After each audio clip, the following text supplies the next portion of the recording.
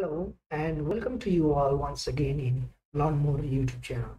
Today again I'm here with a new topic, as you can see in your screen, generation of computers and their features.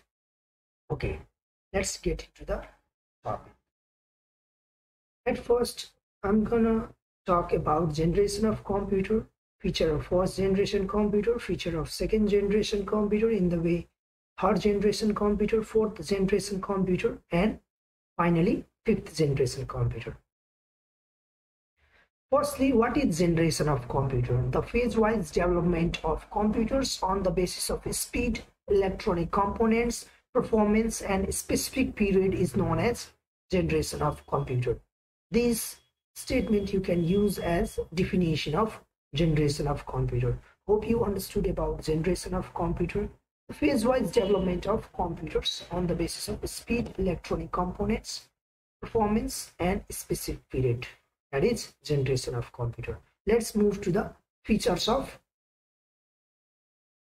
first generation computer.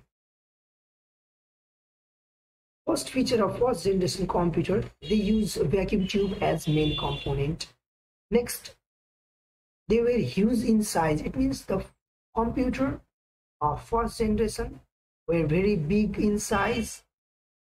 Their operating speed was up to millisecond. It means their operating speed was quite slow, and they use machine level language for programming. They consume a lot of electric power.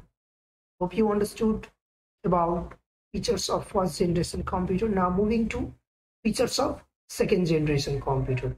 Transistors were used as main component. Their speed was up to microsecond. It means they were quite faster than first generation computer. They were smaller than first generation computer. And these computers use assembly language for programming, not machine level language. Now moving to third generation computer. Now what are the features of third generation computer? Let's get started. They use integrated circuit as main component. They were general purpose computers. They were small, effective,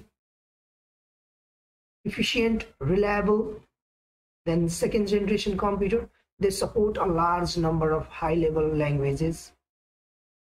Their operating speed was up to nanosecond. It means these third generation computer were quite faster than first generation computer and second generation computer. Now moving to the features of fourth generation computer. Fourth generation computer use microprocessor as main component. Their operating speed is measured in picosecond and even more also. Okay, they were user friendly and support numerous high level language and graphical user interface program. Means graphical user interface program means you can see different icons in this program, different icons, different images, so it will be easy to understand in graphical user interface. Now next, their size is reduced up to laptop and palm top computer. It means, as I already told, that the computer of first generation computer were very huge in size. They occupy a whole room, but the computer of fourth generation are small in size. Like you can see laptop now currently we are using, and palm top, these all are features of fourth generation computer. Now moving to the features of fifth generation computer, they will use ultra large scale integration as hardware technology, first feature, and they will possess artificial intelligence so that they will be able to understand even natural language. It means the computer of fifth generation, they can understand human level language, or you can say natural language. They will implement knowledge-based problem-solving technique. Finally, they will use biochip as memory device. Hope you understood the concept of generation of computer and all the features of first generation computer, second generation computer, third generation computer, fourth, and finally fifth generation computer.